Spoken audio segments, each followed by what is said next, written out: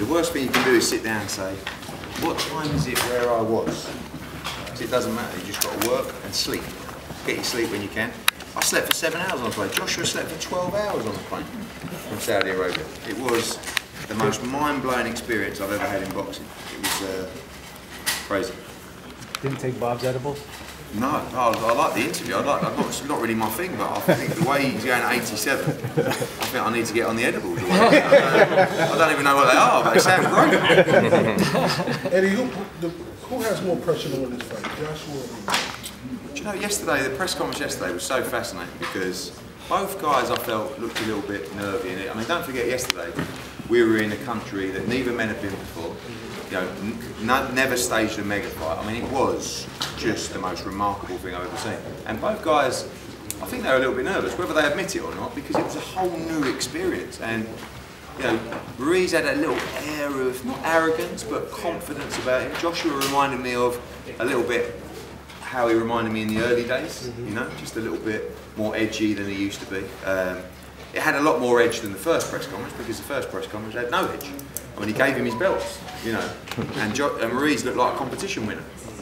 And yesterday, you know, Ruiz travelled, looked, behaved like a champion. And I think Joshua, again, whether he admits it or not, wants this challenger mentality in this fight. In terms of who's got more pressure, well, I don't know. I mean, for Joshua, it's a must-win fight. For Ruiz, you know, I don't know whether the mentality, you know, he's obviously got a huge amount of money over 2 fights. Does that take the edge off? Does that take the hunger off? Or does that drive him on to want more and to be in bigger fights? Because if Ruiz wins this fight, he's the biggest star in boxing. You know, and if Joshua wins the fight, he probably is. And then, you know, you start talking about the fights that we talked about, you know, non-stop for 18 months.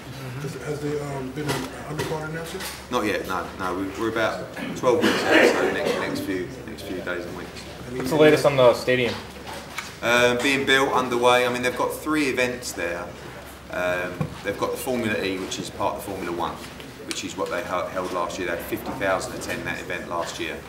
And the new stadium is part of the hospitality sort of arena for Formula 1. Then they've got our event, and then they've got another major sporting event, which I'm not actually sure they've announced yet, the week after. So, pressure's on. How big is the stadium? 16,000. And started off at 8, then it was 10. I said, you need to make it much bigger. So they said, how about 16? What kind of crowd do you think it would be? 16. More Saudi nationals, or do you feel like there would be some English people? We've had a huge amount of interest from Britain, but there's also a lot of expats in Saudi. Dubai is an hour and 45 minutes. And there are so many Brits in Dubai, so many expats in Dubai, they're all going to fly over. I mean, you could tell yesterday at the press conference, it was packed. I mean, that was media and very special invite only. But what was really nice was at the airport, they were both getting mobbed, you know, by fans. And that was refreshing because I think a lot of the criticism is, oh, you know, what does this country know about boxing? They've got TVs. You know, they watch live sport, they know who Anthony Joshua is, they know who Andy Ruiz is, and for them, the excitement level to be staging an event like this is on another level. Do they have the zone though? Not yet, I'm sure they will do soon.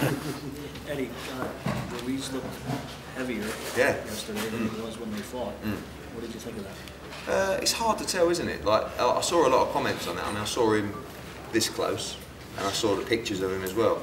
This close, he looked exactly the same as he did at the first press conference. The pictures, he looked a bit bigger. There's 12 weeks to go. So I expect him to be exactly the same weight as he was for the first fight. I think the benefit that he had for the first fight was he was coming off a win 7 weeks before, or 6 weeks before. So he'd just done a training camp. He was already in shape, didn't have time to relax and eat. But I asked him the question yesterday at the press conference. I said, people were always, everybody's saying, you know, the Rolls Royces, the mansions, all the bling, have you taken your eye off the ball? And he was quite adamant, absolutely not. And you know what, Manny Robles is a great trainer. I don't believe that Manny would allow him to, he's definitely probably more, definitely heavier than Manny would probably like him to be. But I guess that's always the case with Andy Ruiz. Can you tell us what was said between both fighters when they stood face to face? For the first time since... Ruiz said, I think, I'm going to mic both guys today because you needed to hear it because it was brilliant. Ruiz said something like, I know you're going to be ready this time. And Joshua said, make sure you're ready. he said, as I said to you at the last press conference, December 7th, you're only champion until December 7th, and then all the belts go in the air, and then we go to war. And he said, I'll be ready, God's on my side. That's what Ruiz said. It was very intense, and then it was very respectful. So we'll see what we get today. Hopefully Andy didn't sleep much on a plane. Will there be changes in production in deference to the fact that this is in Saudi Arabia? In other words, will there be women on the production crews Absolutely, or not, or any other changes? I mean, I couldn't believe, a lot of this, until you experience it, everything's hearsay. A lot of it's hearsay. So, like, we got on the plane yesterday, full of women, right? So, and, dressed in a non-traditional way. This is a direct flight from London to Saudi Arabia.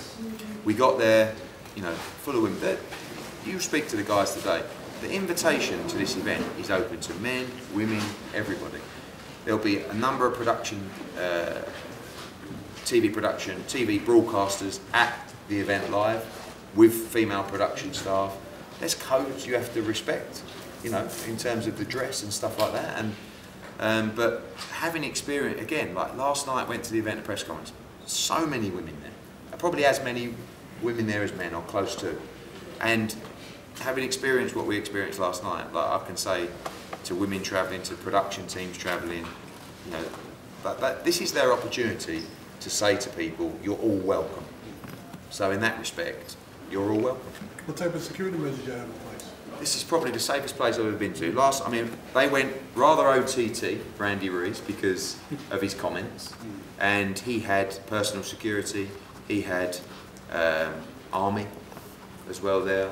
We had beautiful hotels, security on the floor, on the lobby, on your floor, because this is their opportunity to showcase to the world. So they wanted to make sure that Andy Ruiz was happy. As far as I was concerned, the security was ridiculously over the top, but that's what they wanted to put in place to make sure all the teams were comfortable.